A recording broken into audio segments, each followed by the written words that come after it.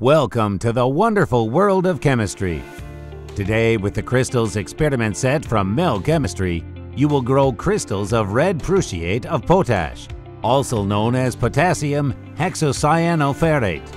Perform this experiment on a plastic tray to keep the table clean and contain any spills. Make sure you put on gloves and protective glasses before you start. To open a bottle with a reagent, push the cap down and turn it. For the red crystals experiment, you'll need potassium hexacyanoferrate, a syringe without a needle, a plastic rod, and a Petri dish.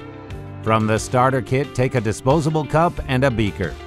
Also, prepare a kettle of boiling water.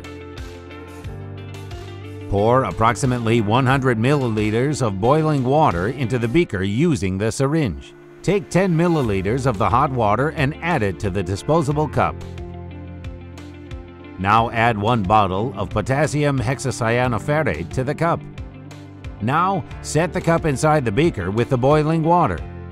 Take the plastic rod and carefully stir the contents of the cup for approximately 2 to 3 minutes. When the substance dissolves completely, carefully pour the solution into a Petri dish. Leave the Petri dish with the solution on the tray. Within 12 hours, the first crystals will begin to form in the solution. After that, carefully set the Petri dish in a safe place where it won't be disturbed or touched. In 2 to 3 days, the crystals will grow even larger and more beautiful. Potassium hexacyanoferrate dissolves easily in hot water.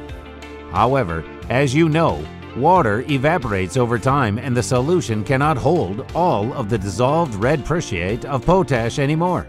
That's why it precipitates out of the solution, forming beautiful red crystals.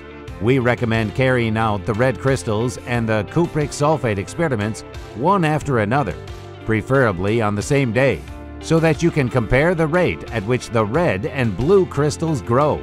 Please visit the Mel Science website to learn more about these experiments.